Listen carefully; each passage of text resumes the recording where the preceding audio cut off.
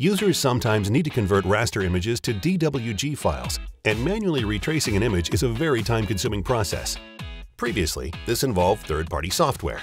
But with DraftSight 2019 Professional, Premium, Enterprise, and Enterprise Plus products, this functionality is built in with the Image Tracer feature. I have already imported a floor plan of a house. To convert this raster image to a DWG file, go to the Add-ins menu. Select Image Tracer and choose the profile that best suits your image. In this situation, I am selecting Floor Plan High Quality High Res Image. Next, highlight the image, and the conversion will take place in a matter of moments.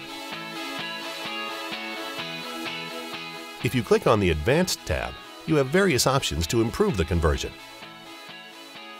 For example, under Line Options, you can switch from double to single lines, which can clean up and remove unwanted lines. Once you are satisfied with the results, click OK. If you're happy with the converted image, you can delete the original image file. In this example, we're going to use the Image Tracer command to convert a logo to a DWG file. Go to the Add-ins menu. Select Image Tracer and choose the logo profile.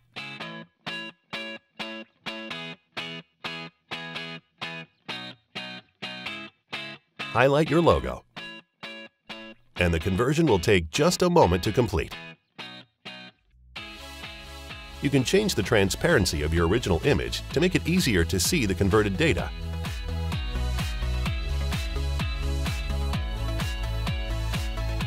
If you're happy with the conversion, click OK. You can now delete the original image file.